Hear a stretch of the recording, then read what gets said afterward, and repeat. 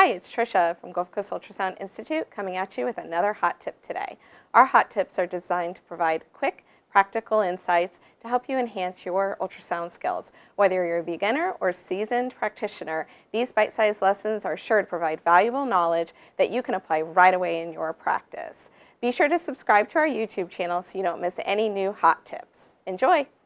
So here's a tip.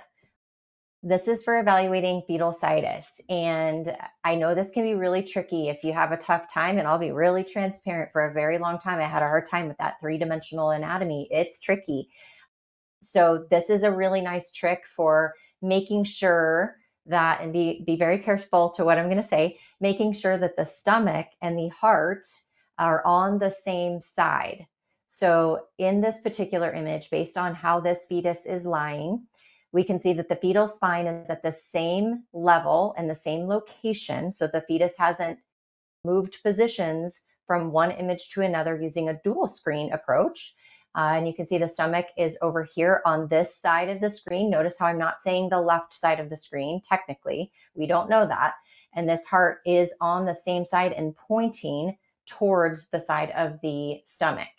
Now, if we are to confidently evaluate this fetus and know that it is a cephalic presentation, then this is the left side of the fetus. So by annotating your image using a dual screen approach, we are really proving that this fetus is head down and that the stomach is truly on the left side and the heart is also pointing leftward.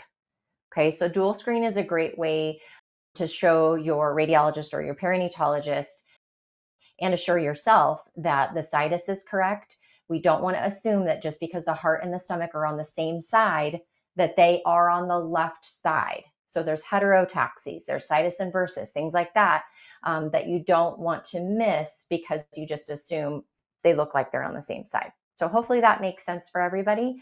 And using this dual screen approach is really great for looking back and helping you with that three-dimensional understanding. And that's our hot tip for today. Now you give it a try.